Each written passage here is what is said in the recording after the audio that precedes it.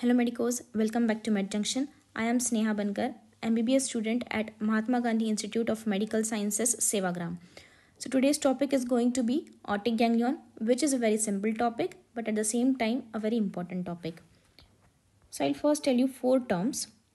Collection of cell bodies inside the CNS is called as nucleus. But the collection of cell bodies outside the CNS, that is in the peripheral nervous system, would be called as ganglion, जो आज का हमारा topic है. Other than this, collection of axons inside the CNS is called as tracts, but outside the CNS, those collection of axons is called as nerves. So these are the very 4 simple terms.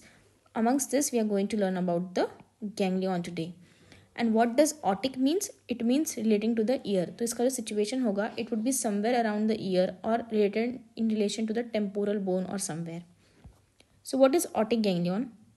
It is a peripheral parasympathetic ganglion. Why peripheral? Because it is outside the CNS. Ganglion तब बोलते हैं जब CNS के बाहर हो. So in the peripheral nervous system, this is a peripheral parasympathetic ganglion relaying secretomotor fibers to parotid gland. Topographically, that means physically it is related to the mandibular nerve. जो situation है otic ganglion की, it would be somewhere around the mandibular nerve, but functionally it is a part of glossopharyngeal nerve. So this is supplying the secretomotor fibers to the parotid gland, that is giving the parotid gland the command to secrete, to provide the secretions to the body. Then we'll coming towards the size and situation. This otic ganglion is a very small pinhead size, 2 to 3 mm in size, and it is situated in the infratemporal fossa. So as told, otic means relating to the ear. जब parotid भी बोलते हैं, parotid means para means around the ear. That gland is also around somewhere around the ear. So this otic ganglion is also somewhere around the ear in the infratemporal fossa just below the foramen ovale. अब ये diagram में भी देखेंगे कि foramen ovale के नीचे आता है otic ganglion. Relations में we can remember the relations by TOM, Tom from medial to lateral. That means कि otic ganglion के medial side पर होती है tensor villi palatini and lateral side पर है mandibular nerve. As seen कि topographically वो mandibular nerve से related है. So this you can remember the relation of the otic ganglion. Tensor villi palatini in the medial side and mandibular nerve on the lateral side. So now let's learn this otic ganglion by the help of this diagram. We are going to learn the otic ganglion in 3 components. This red one which you are seeing the supply to this parotid gland, this red supply is the parasympathetic supply, green one is a sympathetic supply, and the yellow one is a sensory supply. So in these 3 parts we are going to learn the otic ganglion.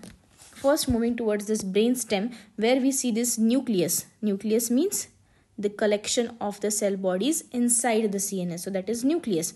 So this is the inferior salivatory nucleus from where arises a part of glossopharyngeal nerve, which is our 9th cranial nerve.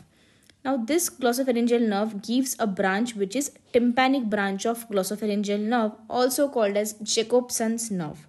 Now this branch is going to form a plexus which is called as tympanic plexus. Very simple, around the ear, tympanic membrane ear में होती है, so this is also related to the ear. Tympanic branch forming a tympanic plexus.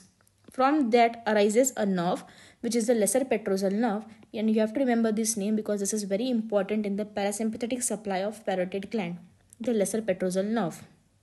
Now this would be passing through the foramen ovale and then topographically related to this mandibular nerve which is situated lateral to the otic ganglion, and then it will be passing and entering the otic ganglion where this lesser petrosal nerve is going to relay. Mark it that lesser petrosal nerve is going to relay in the otic ganglion, and this entire thing was the preganglionic fibers. So what you would say is preganglionic fibers of the otic ganglion of the parasympathetic supply would be arising from the inferior salivatory nucleus, and this lesser petrosal nerve is going to relay in the otic ganglion. And the postganglionic parasympathetic fibers are going to arise from otic ganglion and supply to the parotid gland and give it the command to provide secretions. So it is secretomotor in nature. Second thing is the sympathetic supply that would be coming from the T1 spinal segment. The T1 spinal segment से आते हैं preganglionic fibers of the sympathetic ganglion, and these are going to relay in the superior cervical sympathetic ganglion. Now mark it that this sympathetic preganglionic fibers are going to relay in the superior cervical sympathetic ganglion and not in the otic ganglion. From this superior cervical sympathetic ganglion arises the postganglionic fibers, making a plexus around this artery, which is the middle meningeal artery, and then it would be entering the otic ganglion. Again mark, it is not going to relay. So this sympathetic fibers which has arisen, the postganglionic fibers have been arisen from the superior cervical sympathetic ganglion, will form a plexus around middle meningeal artery and not relaying, but only passing through the otic ganglion would be supplying to the parotid gland. And the last is the sensory supply, which is through the auriculotemporal nerve. So let's see this in the notes. We have learned otic ganglion in these three parts. The first being the secretomotor. The parasympathetic root provides the secretomotor fibers, which is formed by the lesser petrosal nerve. Second was the sympathetic root, which was derived from the plexus on middle meningeal artery, and this provides the vasomotor fibers to the gland, and thus it is the vasomotor in function. The sympathetic root ke preganglionic fibers has arisen from T1 spinal segment, relayed in the superior cervical sympathetic ganglion and just passed through the otic ganglion and not relayed in the otic ganglion. Third was the sensory root, which comes from auriculotemporal nerve. And the last part would be a flowchart, which would make you clear about the parasympathetic supply of parotid gland. So preganglionic fibers from inferior salivatory nucleus forming the glossopharyngeal nerve, giving a tympanic branch, which would be further forming the tympanic plexus, जहाँ से arise होगी हमारी laser petrosal nerve, which is important to be remembered in this parasympathetic supply of parotid gland, and this would be relaying into the otic ganglion. Then comes the postganglionic fibers joining the auriculotemporal nerve and supplying the parotid gland and is secretomotor in function. So these diagram will be very easily giving you the insight of this flow chart. तो अगर तुम diagram याद कर लो, you can easily write the flow chart, and this is also when you are asked about the otic ganglion as a short answer or a long answer का part when you are asked the parotid gland, and in that you are asked the nerve supply. So these are the two things you can write from this small topic, which is otic ganglion. That's all for this topic. Thank you so much.